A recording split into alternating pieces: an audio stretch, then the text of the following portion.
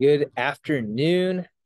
I'm here to do my monthly market update. And so but I wanted to start this update with something different today.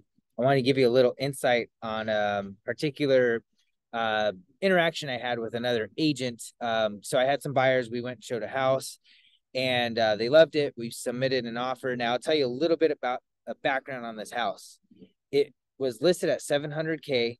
It's in Moreno Valley. Um, it's I did comps on it, and honestly, 700 for this house was priced at the top. If an appraiser wanted to be generous, maybe it appraised for 715, 720. So, anyways, we go ahead and submit an offer. We did above list price. Net offer, we asked for some closing costs. Net offer was 705. Okay, so it wasn't like way over list price, but it was over. And so in communication with this agent, I'm talking to her and I'm like asking her, hey, are we in competition to at least get this house? And she says, absolutely not. And so as I started talking to her, she said she had multiple offers. The price range that they had were for offers was between 730,000 and 760,000. This was a house listed at 700K, which I already felt like was once again listed at the top of the market. These people were waiving appraisals. Um, this is in Moreno Valley, and I'm not going to say anything bad about Moreno Valley. It's got its really nice spots, and then it has spots that are a little questionable. The spot it was at wasn't a bad spot, but I don't know if I would have gone crazy trying to, bid way over the price of this house. So it was kind of surprising to me, to be honest with you. And what we're going to go into today, we're going to cover median sales price. We'll touch a little bit on months supply.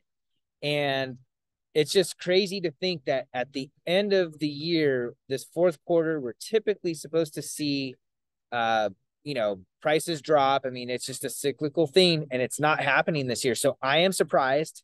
I follow these numbers closely. It's just amazing to me. So let's dive in right away. I'm going to share my screen and we are going to go into the stats here in just a moment. If I can get to the right screen here. Okay, here we are. So we're going to just go over the numbers here real quick. This is for Riverside County. This is the median sales price for single family homes. I'm not going to cover condos, townhomes, but it was pretty much the same thing. But, most people are looking for single family homes. So we're going to limit it here. And we're up. I mean, this right here is what typically happens at the end of a year. This is normal. Okay. This is what we're looking at now. We have high interest rates. We did see some good reprieve last week. We saw rates go down quite a bit. I wouldn't say quite a bit, a drastic amount from what it's been doing in the past. It's been continually going up, but we saw almost a full percent drop last week. And actually, I think if I look today, I want to say the markets were kind to us today too. If you like to nerd out on this stuff, I always say this. You can follow the TNX. It's 10-year treasury yield. Yep, rates went down quite a bit today. So here we go again. Lower rates, but we're still in the sevens. We're still in the sevens. We're not like in the fives. And for how competitive it is right now at this time of the year, I think a lot of agents are probably coaching their buyers right now that this is the time to get a deal, because I'll tell you right now, when rates go lower, and they will, it's going to be freaking busy. And if you thought that it's stupid that people are waiving appraisals now and overbidding on a house, you just wait until it's in the 5% range. And I know that sounds crazy, but that's probably what we're going to walk into. But to go back to the pricing right now, we are seeing month over month a price increase of 2.5% on sales price, and year over year 4.3. Okay, so last year in October, this year we're at 605. Last year in October we're at 579, 858. So we are seeing prices go up. I just had somebody contact me the other day, wanting to sell their house, and like, I want to sell it soon before the market crashes.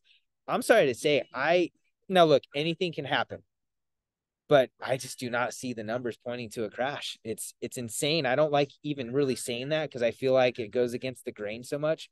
But whatever she's watching, whatever she's looking at, the news, whatever. She's seen some bad stuff being advertised, but I'll be honest with you, I don't see that happening. And so we're going to jump into the month supply, because this is inventory, right? I've always been talking about supply and demand. I strongly feel that this market is fueled for pricing on supply and demand. And of course, interest rates are going to tie into that. So with lower interest rates, we're going to see more demand. And we just do not have a lot of people listing their homes right now. So supply is low. Low supply, high demand.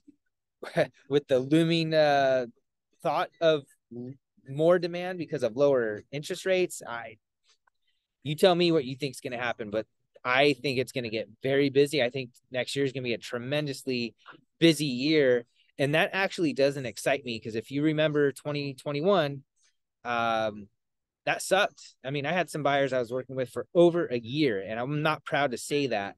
But I was trying to protect them on overbidding for a house, but honestly, it would have been best to just overbid right off the bat, get in, lock your pricing, because pricing was just going up continually throughout the year. But you can see here, so we're at 2.8 months of inventory. Let me explain this real quick. If we shut off all supply, okay, no one listed a house, it would take 2.8 months to sell all the inventory that we have on the market right now. So 6 months is considered like an equal market where, that's a good amount of supply, lots of choices for buyers. It's an equal market. So we're at 2.8. Okay, that's super low. Technically, this is considered a seller's market based on this number. I'm going to just touch on a few things here. I'm going to go back to median sales price, because I know people are curious about pricing. So this was for Riverside County, but I was kind of flabbergasted. I'm going to show you Temecula. And I won't go to too many numbers, because I know you guys probably get bored with this. But look at Temecula, man. Like literally, it's just been going up the entire year almost. And so we barely flattened out in October from September, but still, I mean, it's there. It's not going down. Let's look at Murrieta. If I could spell it right. Murrieta. City of Murrieta. Boom. Another price increase the last month. Okay. And look at here, from October to last year, October, 631 compared to 685. I mean, come on, folks. I don't know what can be more clear than straight up numbers and data. Here's Corona 779, 500 in October this year. Last year in October, we were at 700. Okay. So we're up 80 grand from last year in October in Corona. I mean, these are here. Let's look at Chino Hills. That's my hometown. Chino Hills. Let's see what Chino Hills is. I'm just curious. I haven't even looked at this yet. Okay, there you go. Same thing. It went down a little bit. 1,036,000. Crazy. I can't believe Chino Hills is that much now. But man, look at this year over year.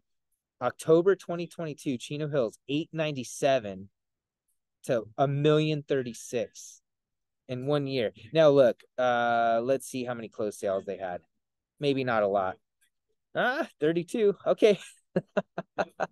That's a considerable amount of sales. So anyways, look, all I'm trying to tell you is the market's moving. My listings are getting offers quickly, surprisingly, as long as you price them right. So reach out to me if you have questions. I know this is a crazy market. It's a crazy time. I mean, if I was honest with you, I would love to buy another house right now. I don't want to sell mine because I want to keep it for a rental income and just to have more property. But trust me, I was in contract actually to buy a house earlier this year, and the payment just scared me and I decided to back out. I'm giving you some more information. This is my personal situation. I was scared about having two mortgages. So I just, that was me being a pansy. I think I just got to grow a pair and do it. So anyways, but with that being said, I mean, I really do want to get another property, and it's just the interest rates suck. I mean, it really sucks. So it makes it hard. Affordability is tough right now. When I'm seeing people having $5,000 mortgage payments, that is just crazy to me. So, but people are doing it because when you compare it to, like maybe you're renting and all that adding up is almost equal to that, then it makes sense. So I'll do another video about talking about when's a good time to buy, because I really do feel like that's a relative question. Depends on everybody's personal situation. So anyways, until next time, next month, I'll give you an update. All right, take care, guys. See ya. Bye.